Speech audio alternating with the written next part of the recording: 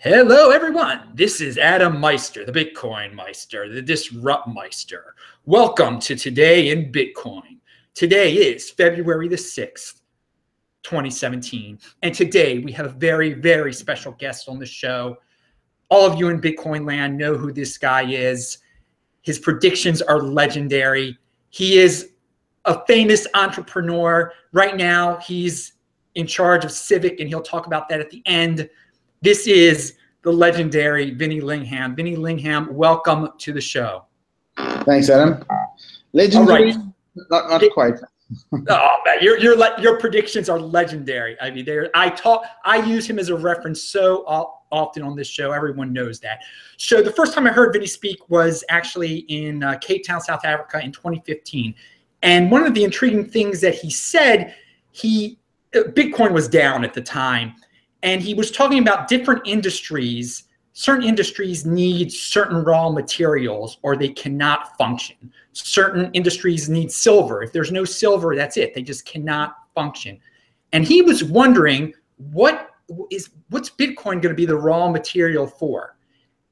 Have you come up with an answer to that question yet? Is Bitcoin going to be the raw material for an industry? Well, I mean, I think it's the digital industry. I think it's becoming a raw material for a lot of interesting applications. There was obviously a question about whether or not you could use other chains and other types of cryptocurrencies to perform certain tasks. And I think, as we see, there's a lot of security issues, concerns, pump and dump schemes. I tell people altcoins are a great way to buy Bitcoin because you basically pump up the price of the altcoin and then trade it for Bitcoin. So everyone should start an altcoin, adding to it and go, great. And when the price peaks, then you just bail out of the altcoin and get Bitcoin. So I think that happens a lot, as we know. The reality is that Bitcoin has got some very fundamental, unique things about it. Not all altcoins are bad. There's some special purpose ones, which I think are very interesting. But as a rule, I think you'll find that one will become kind of the gold standard, and then the rest will be, specific use case based. And so the answer to your question, I think that we already have use cases, and the real question is how long will it take for the demand for Bitcoin for industrial, for business usage? How long will it take for that to sort of ramp up? But right now, the biggest demand for Bitcoin is as a store of value or as a hedge against emerging market currency issues under the new administration, etc. So speaking of increase in demand, another thing that I love that you brought up in one of your most famous articles was that you feel eventually governments are going to get into a buying war in regard to Bitcoin. That governments are going to start buying up Bitcoin, and once another government finds out, then all the governments will want to buy Bitcoin. Can you get into that? Are there any governments that you suspect might do it first? Has it already started? And I think you said it might happen around the 2017, 2018 timeframe. Is that a good time frame? Yeah, I think personally it's probably already started on small scale. The problem with government buying is that governments can't buy enough coins to make it significant for them without moving the market in a big way. So I'm sure smaller governments have probably bought small amounts, and I think as people start looking at diversifying treasuries and cryptocurrencies, seems like an interesting area. How much they put in right now, I don't know. But the real issue is the strategic part of it. So if one country buys, what does the other country, the moment someone pulls the trigger first, you've got over 150 countries worldwide. Well, you get a bit of a FOMO going on at a government level. It becomes interesting, especially if it's China buying Bitcoins and Japan wants to control Bitcoin or have skin in the game. It will be very interesting. I think it's going to play out definitely in the next 2 years, hopefully probably this year. But again, there's the nuances here. Wow, it's a FOMO with governments. That's great. Now, speaking of the future here, Litecoin is trying to implement, and altcoins, you brought up altcoins before, Litecoin is trying to implement segregated witness. I think it'll pass eventually. What are your thoughts on that? And then will that lead to Bitcoin implementing it? And do you support Bitcoin implementing segregated witness? So this is a very hot topic. I mean, I've been pretty open about my views on this. I think that we should do SegWit as an intermediate step, and I think holding back on SegWit is actually it's a bad thing for many reasons. I think a hard fork is the worst thing we can do right now for Bitcoin. because there's no doubt it will create an orphan chain, and that orphan chain will be tradable and it will create confusion. So when people go to a website and want to buy and spending Bitcoin, is it Bitcoin original versus Bitcoin classic, whatever? Okay, it's going to be a problem. And so now you have to have two payment mechanisms on the site, and the site owners are going to be saying, well, we'll stick with the, if BitPay or the payment processor, we're going to stick with the main chain. That's okay, but now people are going to be confused because people who had the previous coin, this is going to be a massive F up right now. So I think if we've got scaling concerns, we should all rally behind SegWit, because it prevents a hard fork, and it prevents us from being in a situation where you've got a marketing crisis around Bitcoin and a consumer. We already have crises in Bitcoin, like we don't need more. So let's just please go with a soft fork. If it doesn't work or it's not getting us there, then fine, we'll look at a hard fork. But for now, a hard fork is like the nuclear option. We should not be looking at that right now. Yeah, the hard fork splitting into two. I think we've learned I thought we learned our lesson from Ethereum. I mean, there's the example. There's the case right there. And it seems like you bring up, if God forbid there were two Bitcoins, people would be very confused. It would be a marketing disaster. Is there a lack of marketing knowledge in the cryptocurrency space? I just get this feeling that business skills, people are oblivious to. But the lack of business skills, marketing skills, economic skills, psychology skills. There's a general lack of understanding that we're dealing with humans here, not machines, for the other half of the Bitcoin ecosystem. And so you cannot make these. I mean, this is just, I think. I mean, I've had conversations with the major people who are, Roger Ver, who are trying to push for blocks. Like, look, I think it's a good point. We should have a block size increase at some point, but it needs to be well thought through. It needs to be planned. It needs to be given notice a year in advance. I mean, everyone needs to have some sort of consensus around it, that there's not going to be a soft fork, that an orphan chain formed. But we can't get that done in any reasonable space of time right now. And the reality is, the simple reality on the hard fork debate is there is a debate, and the numbers are split. And because there is no consensus, broad consensus here, it's going to result in an orphan chain, no matter what we try and do. So it's not, for me, it's not even a question anymore about whether or not, the technical side of it is irrelevant, actually. It's whether we can or should or whatever. It's like, if we fork it, it's going to have an orphan chain. And if we have an orphan chain, what are the call of the business or economic or ecosystem ramifications of that, and how does it affect the Bitcoin price? How does it affect market confusion? There's so many things to consider here. It's not as simple as just forking. I've said we should either fork regularly or never. So either you have a plan in place that you're going to do, even if it's a single character chained on a fork, you will fork at these intervals, and people kind of agree that they will be with a part of that forking schedule, or you just never fork unless it's an absolute emergency. So and so right now, I think we've already walked the path far enough where we haven't had a hard fork in a long time. I'm not saying it can't be successful, but it cannot be rushed either. Okay, very, very good points. Let's move on. You're from South Africa originally. You have a lot of insight. Right now you're in California, correct? That's correct. All right. So, but going back to Africa, I traveled around the southern part of Africa quite a bit in October and November. A lot of potential there. I get contacted by people in Angola just today. They want Bitcoin. They don't know how to get their hands on Bitcoin.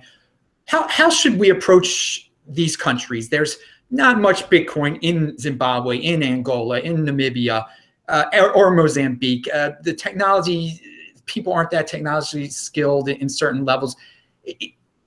There's potential there. How should we go about this? Is marketing involved? What's going to have to be done to get? Because there's some eager people out there, but there's just a disconnect, I feel like.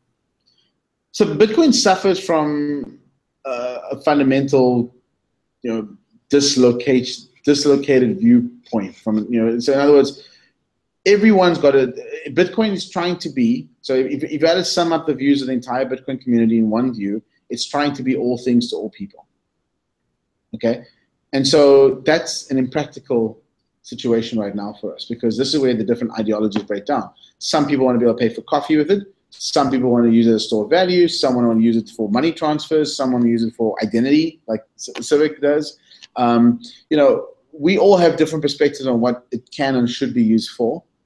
But so I think this is the problem, because the way it's a decentralized system, there's no real governance, etc., etc. How do we fix this? I think we need to understand that there are different viewpoints to different players and different risks. And I think that to some extent what the core team have tried to do right now is kind of the right thing to do in the short term. And it's basically let Bitcoin do what it does really well, and keep the limit.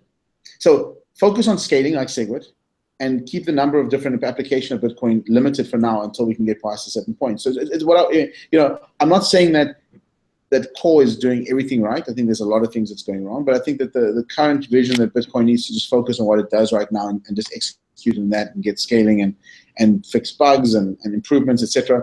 It's kind of the right path to go for now. Now, does that mean so when you look at the block size debate? Yes, you can't buy cheap coffee. Well, do we need to? How big of a problem is that really? You can talk about the disenfranchised market. Well, how many of them have smartphones or technical savvy? If you look at the UX of Bitcoin, it's horrible. People don't understand 0.004. Like decimal points past like 2 decimal points is just, humans struggle with this stuff, okay? So now there's all these other things we got to fix up to enable coffee or whatever it is. Consumer adoption of Bitcoin is not going to grow rapidly if they have to actually deal with, these addresses, which are effectively just long strings of numbers and letters, and this is not practical. Okay, so what is practical right now? And they call that level 1, level 2 solutions, etc. So I think right now it's focus on level 1. Let's just get this thing working. Let's make sure it's highly secure. Make sure it's tradable. Make sure that the exchanges are running. People can use it as a store of value.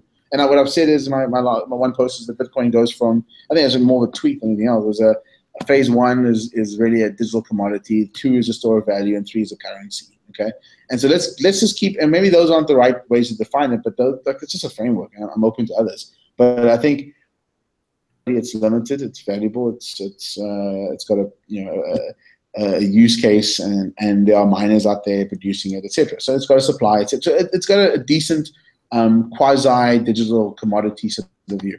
Then the phase 2 is, how do we make this a store of value? And a store of value really means that you put money into Bitcoin, you buy something, and the price is not going to drop the next day or the next week or the next month. It's going to go up gradually. I mean, my post after that was make Bitcoin boring again. Like, we need to have slow, steady growth, and there's a steady amount of demand for this. People misinterpret like the transactions on the network. I mean, they're not always good. I mean, just because someone buys in one place, transfer money, and sells in another place, that doesn't mean it's a good thing that you're buying and selling Bitcoin. The market gets affected. So the buyer's on the one side, the seller's on the one side, and then you swap sides as you do the transaction. So you'll buy coins in one country, you'll send it in another country, and then go back in the fiat. That doesn't help Bitcoin. People misunderstand. Like, I wrote this in my post like 3 years ago, but the Bitcoin, what is it? The Finding Equilibrium post, where these ins and outs don't make a difference. People's buying and selling coins. Like, how does it help? Having more merchants accept Bitcoin, who cares? So because merchants accepting Bitcoin really are ways of people selling Bitcoin, because you're effectively selling through the exchange when they exchange it for fiat. So I think we need to focus on understanding that as a payment system, it's just too nascent right now. There are some good use cases, and it's possible to use it as a payment mechanism right now. I'm not saying it's good, but it's just not something which is mainstream.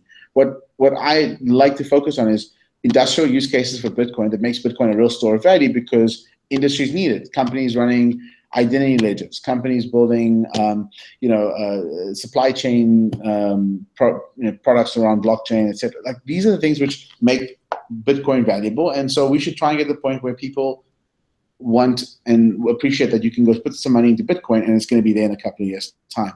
And I'm not one of those crazies who go, oh well, Bitcoin's safe, put your money in. I know it can drop 20% in a day. We all do. Everyone in the industry does. But people who, and yes, you can argue for the long term, but unless you understand unless you understand an individual's unique financial situation, you may not appreciate that a 20% drop in someone's bank account effectively can actually, either bankrupt them or make them not pay their rent or whatever it is. You can't use it as a store of value for people who are living day to day. And so it's not stable enough for what people want it to be, which is a currency for small payments, etc. We need to have, we need to have more ways to hedge. I mean, if you really want Bitcoin to grow in price, you have a situation where merchants are holding onto the Bitcoin and saying, you know what, we'll just hold the coins, or we'll maybe buy a hedge on CME or something, and they can hold the coins long term.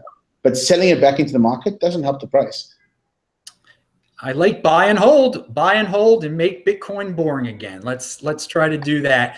Now you touch on the overall economic situation on this planet. You talk about it a lot in some of your blogs. You comment on all sorts of economic things, and I will link to all of his important links below, and there are a lot. But what do you think about the people out there that are just, you're a bullish guy, I think, on Bitcoin at least, but what do you think about these economic doom and gloomers that sell fear porn and just promote World War III all the time? They kind of blend in they kind of enter our world sometimes. They go in and out of the Bitcoin world, but we're always encountering them. What do you think about that attitude and that mentality, and how that affects just what's really going on in this world, I guess?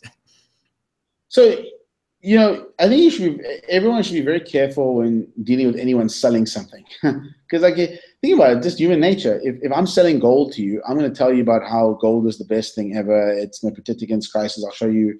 You can always make up facts, or you can always show trend lines. But unless you have deep insights into the industry and underlying reasons. I mean, people point at the gold price rising over the past decade or so, and they forget about the fact that the central banks got together and agreed not to sell gold more than a certain limit per year. And so, well, isn't that a factor? So people don't understand how to read charts and numbers very well, and they don't understand how underlying factors can distort things. So look, a lot of Bitcoiners are big onto gold. I'm bearish on gold. I think gold's going to end into next year, 2018, 700 to 800 range, maybe even lower. Who knows? But I'm bearish on gold for lots of reasons. I think there's a bit of it doesn't look like it, but think about it. The same people who are selling gold at 1800, saying gold's a store of value, the world's falling apart, you have to buy gold, they're wallowing now at 1200. Are you down 33% on something which is supposed to be a safe hedge against things going crazy? Again, so people selling gold. Like, I don't sell Bitcoins. It's not my business. What I tell people is I give reasons for how I think macro events will play out. So if you buy my reasons, then you say, oh, actually, he's right about that, and this is the impact it should have. So, I'm just saying, look, this is the reason. It's like cause and effect, right? And so if I write, this is the potential effect, and I could be wrong about those things. But typically, if I'm right about the cause, I'm right about the effect as well. So sometimes I say, I'll make an example of a cause that doesn't happen. Well, that didn't happen. Obviously, the effect's not going to happen either. And I don't have any ideological sort of, firm viewpoint on anything really. I avoid labels. I had a conversation with a friend last week, and I said, he labels himself a bit of an anarchist. And I said, well, the problem is that when you give yourself a label, you tend to draw on those viewpoints as a default, instead of maybe being, well, I'm open to not being an anarchist today, right? And so what does that mean? So I think the more we label ourselves as libertarian, Democrats, Republicans, anarchists, the more we basically are saying we subscribe to a set of doctrines, even though all those doctrines may not be applicable at any one point in time. So saying that I'm a gold bear isn't true, and saying I'm a Bitcoin bull isn't true either. I mean, I've given reasons why Bitcoin would go down and go sideways, and I've written multiple posts where it's not always up. And so I think that we need to be very careful of how we look at things like cause and effect, and look at the underlying reasons, and have more data-driven viewpoints and philosophies on predictions. And again, even the best predictors, like you'll say it's 70% chance. So there's 7 out of 10. So it's all about what are the probabilities of this happening versus that happening. And that's the way you kind of have to play the game. And so, I think, again, just to answer your question, when people have a certain viewpoint and a certain bias, listening to them is a bad thing, because it means that you are not thinking, well, first of all, you get information which is biased, and then you're not thinking clearly because if you have that same bias. And it's more important to have freedom of thought than to say I am this or I am that. Or so when people ask me like what political affiliation I have none. I have an affiliation to humanity and figuring out what the best thing to do for the world is, or in any situation for myself or my family or whoever I'm making a decision for. And so don't I'm a big advocate of being a free thinker as opposed to subscribing to an ideology. Exactly. I like that. Think for yourself. Don't rely on some magical robot on the internet to tell you what's going to happen and plan your life around. So finally, tell us about Civic. I like Civic. I signed up right away. Tell us what's going on and what it's all about. Yeah, we're a very early seed stage company. I think we spotted an opportunity to use the blockchain, the Bitcoin blockchain particularly, but it's actually the technology is agnostic, as a universal ledger, which can store not the actual identity information that you may have, but effectively confirmations that you own certain pieces of information. And think about it this way: if you have a piece of information about yourself, whether it's your name, your birthday, your social security number, your driver's license number, whatever it is, if there was a way of proving that you are the owner of a piece of information by using cryptographic keys and using an independent ledger to assess and verify it without storing that data, you could actually create a pretty interesting global system around ID verification. And so that's kind of what I'm working on right now. I'm building a company that does effectively identity management, but realizing that the blockchain is just an underlying piece of technology. It's like Linux. It's like an operating system. And so can we build interesting consumer products that use the blockchain and make it something which is globally scalable? So early stages, we've got some exciting new products and announcements coming out, but it's something which I think it's more about just the passion for the technology, I think, and being able to say, can we reimagine the way the world is? I mean, ultimately, could we use a blockchain to vote for a president of a country using your phone and using the tokens? And the answer is yes, I think we can. The path there is going to be really rough, but the technology does serve and will actually work.